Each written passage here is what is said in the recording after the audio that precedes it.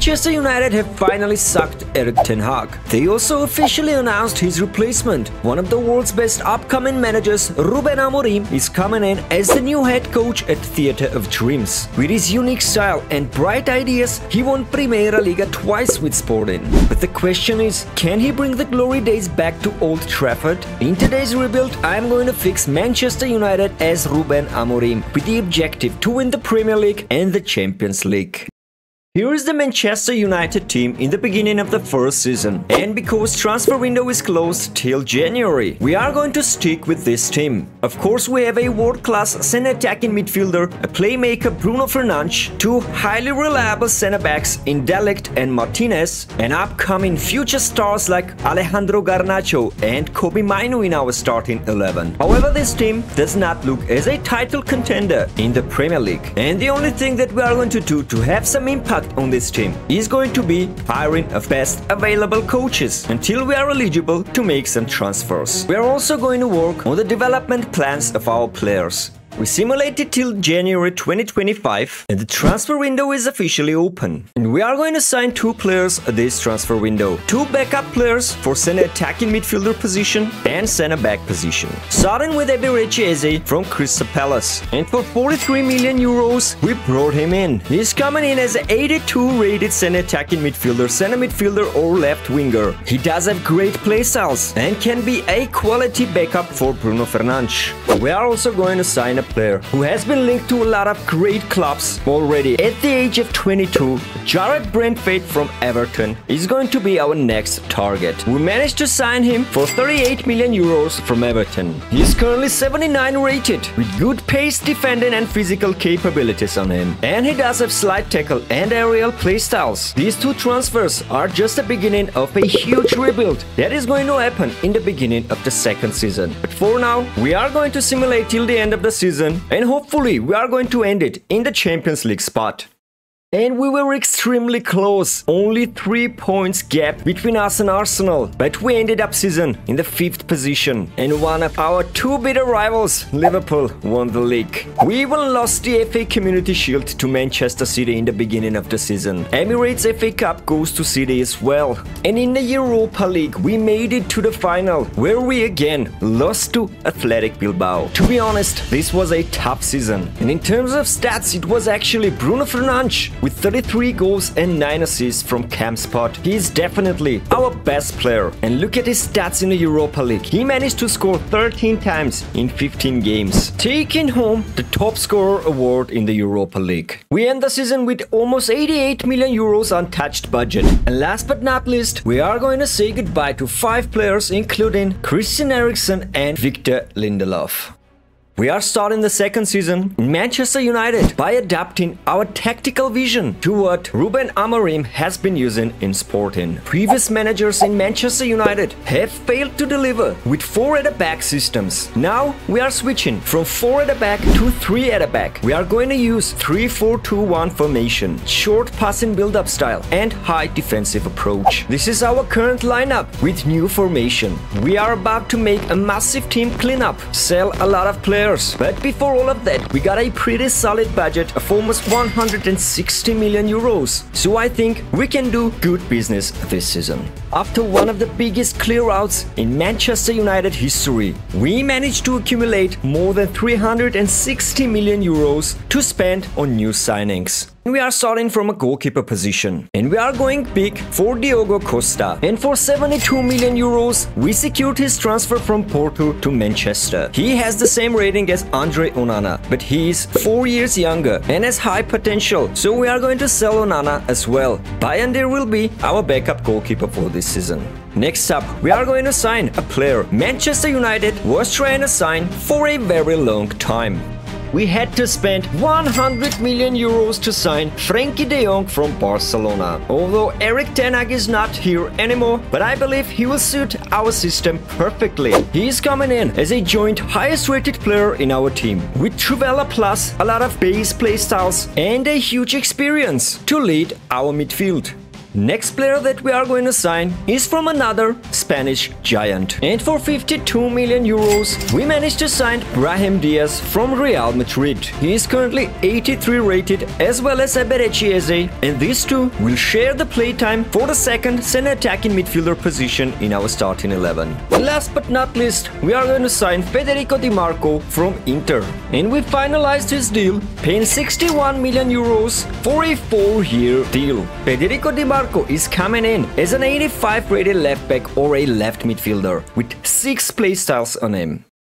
We are going to convert Diogo Dalot from right back to right midfielder, and now he is 85 rated in his new position. This is a final lineup after the massive rebuild in Manchester United. De Ligt and Martinez has their guaranteed spot in the first 11. Brentwaite and Lenny Yoro are going to fight for the third spot. Frankie de Jong will be the main guy in the center of the park alongside Kobbie Mainoo. Our two white players, both Diogo Dalot and Federico Di Marco, are very well rounded and can both attack and defend. Currently, I am working to convert Alejandro Garnacho to become a center attacking midfielder. But before that, we are going to convert Kobbie Mainoo from center defensive midfielder to a center midfielder. He's going to take a box-to-box role in our team. Of course, the captain and the leader of the team is Bruno Fernandes. And up front we have Rasmus Højlund competing with Xerxes for a striker position. This is us done with the transfer business for the second season. We still have 37 million euros untouched budget for this season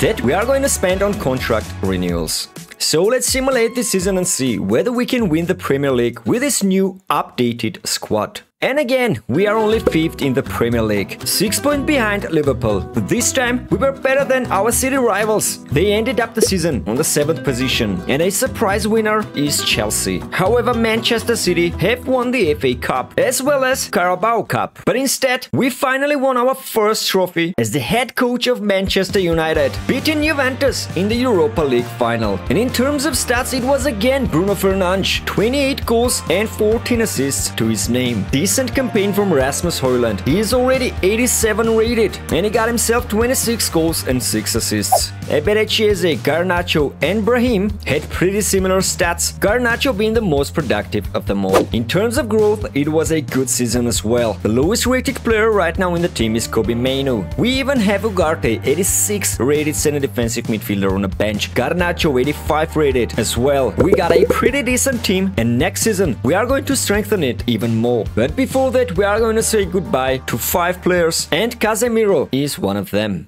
We're starting Season 3 with almost 167 million euros in the budget. And first position that we are going to strengthen is the right midfielder position. And for that we spent 96 million euros to sign Jeremy Frimpong, one of the fastest midfielders in the world with rapid, flair and quick step playstyles. He's currently 25 years old and is already 86 rated. He is the only world-class player that we are going to sign this transfer window. Remaining 60 million euros we are going to spend to strengthen our bench. We started from defense by signing American centre-back Cameron Carter-Vickers from Bournemouth. We paid 26 million euros for 81 rated centre-back. He will definitely be a good backup for our centre-backs. Last but not least, for 23.5 million euros, we signed young, talented Englishman from Newcastle, Lewis Melly, a 20 years old center midfielder, already 77 rated, with 0 playstyles. This is our official lineup for Season 3. Hopefully, this team is able to compete both in the Premier League and in the Champions League. We made it to the end of the 3rd season, and this time we are the champions of the Premier League. 90 points to our name and a first major trophy for Man United. Emirates FA Cup goes to Spurs. And we also won the Carabao Cup, so the treble is on the line. But in the Champions League, we sadly lost to Inter Milan in the semi-finals, 4-3 on aggregate. And in terms of goal contributions, this was a hell of a season from Rasmus Højlund, Bruno Fernandes, Eberechi Eze and Alejandro Garnacho. Incredible numbers from our attacking players. So I hope next season will be the one for us to win the Champions League. We are in the beginning of the fourth season, and after contract renewals, we are left with 176 million euros from initial 252 million euros budget. And unfortunately, we are going to sign a world-class midfielder, because Kobe Mainu is only 83 rated, and he stagnated in his development, although he did not reach his initial potential. We do have also Ugarte in this position, but he is not developing as well. And that's why we are going to bring in another Portuguese player, João Neves from PSG. And for astronomical 101 million euros, we signed him. He is only 22 years old, 86 rated already, and he is going to be a box-to-box midfielder in our starting 11. And just look at his stats. Every stat is above 80 rating. And on top of that, he has long ball pass, tiki-taka, press-proven and relentless playstyles. After the transfer of João Neves, we are left with 65 million euros in the bank, and we are going to spend that money to sign a backup for Federico Di Marco. In the end, I decided to go with Jacob Ramsey. We paid 40 million euros to Aston Villa for his transfer. He is coming in as a 82 rated left midfielder, center midfielder or right midfielder with great attacking and defending capabilities. After only 2 signings, we are done with transfers. I believe this team is very well balanced, and we also had a lot of talented players on the bench as well. So let's simulate this season, and hopefully we can win the Champions League in the end. Unfortunately, we did not manage to win the Premier League back-to-back seasons. This time we are only third with 76 points. Manchester City won it, and a surprise finish from West Ham. We did manage to bottle FA Community Shield, losing it to Tottenham Hotspur. The Emirates FA Cup goes to Liverpool, but on the contrary, in the Champions League we were absolutely brilliant. First in the league table. In the round of 16 we beat Atletico de Madrid 4-2 on aggregate. In the quarterfinals we were better than Ajax, and in the semis we managed to eliminate Paris Saint-Germain to face the Champions League kings themselves, Real Madrid, in the final. Alejandro Garnacho had a brilliant season with 27 goals and 7 assists, but sadly he is injured for the final game, as well as Brahim Diaz. Højlund, Fernandes and Eze had a decent season as well. This Real Madrid team is absolutely brilliant, having Vini Jr., Mbappe, Bellingham, Luis Diaz, Tchouaméni, Courtois. What a fantastic team it is. But we also got a world-class team with 91 rated Højlund and Fernandes up top. Sadly, we can't use Garnacho in his final, but Eberechi Eze is a world-class as well. And even on the bench we got pretty high rated players. I believe we are good enough to win this Champions League final, but you never know when your opponent is Real Madrid. As expected, Real Madrid started the game aggressively and nearly opened the score with their first attack. But already in the 10th minute we got lucky from a corner kick. Matthias de Ligt put the ball into the net after a brilliant delivery. We could have doubled our lead in the 29th minute when Rasmus Højlund decided to go with Van Persie-esque header, but he aimed it terribly. Real Madrid continued to attack hard in the second half as well. They had a couple of brilliant goal-scoring opportunities. And eventually, in the 76th minute, they managed to find the equalizer. Luis Diaz with a header from a corner kick. There were no other goals to separate the teams. And it was time for a penalty shootout, where our goalkeeper Diogo Costa parried first 2 shots from Real Madrid, giving us a comfortable lead in the shootout. Although Jude Bellingham and Vinicius Jr. were perfect from the spot, but Federico Di Marco with our 4th shot win the UCL title for Manchester United. Real Madrid was better on the pitch, but we somehow managed to win this title. If you enjoyed this video, click here to watch me fix Schalke in FC 25.